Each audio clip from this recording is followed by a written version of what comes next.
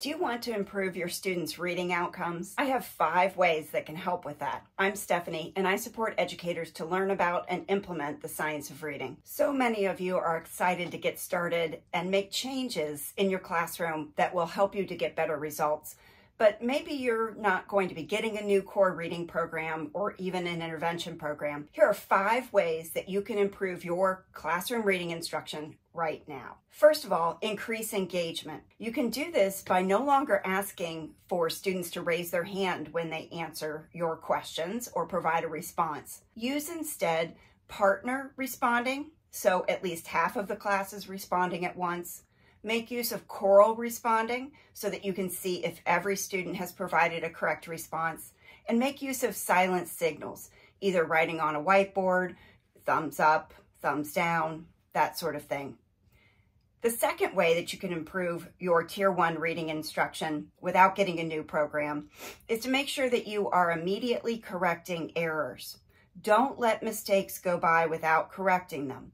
And you can make these corrections in a very non-judgmental, neutral way so that you are simply stating what the student said that was correct in their response, stating what they said that was an error, giving them the correction, and then having them repeat the correct response. Don't leave that interaction without them providing the correct response. A third way you can improve your Tier 1 reading instruction without getting a new program is to make sure you are integrating across the 5 essential early literacy skills.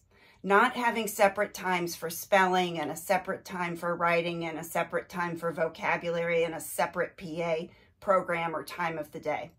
For example, if you're teaching phonemic awareness, you can make sure that students understand the meanings of the words that they are blending or segmenting.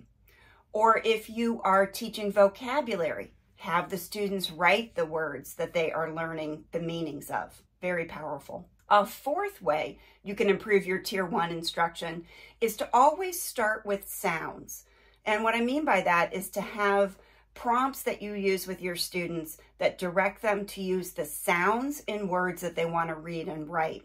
So if they are looking at the word and they're trying to figure out how to read it, you want them to put their finger under the first letter and say the sound, next letter and say the sound. Obviously, that would be for young students, but use that particular prompt or cue first, foremost, and forever.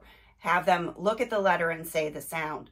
Or if you are working with students who are trying to spell words, rather than directing them to look at a word wall or look into some kind of spelling dictionary, just have them say the sounds in the word that they want to spell and represent each one of those sounds with letters. The fifth and final suggestion that I'll give for improving Tier 1 instruction without getting a new program is to manage transitions in the classroom.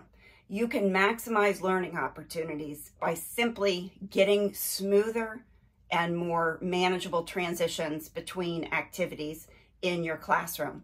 So having routines, having procedures that you explicitly teach to your students so that it runs like clockwork and there's no issue moving from one activity to the next. Would you like to learn other ways to improve reading outcomes? Make sure to subscribe and watch other videos to dive deeper into MTSS and the science of reading.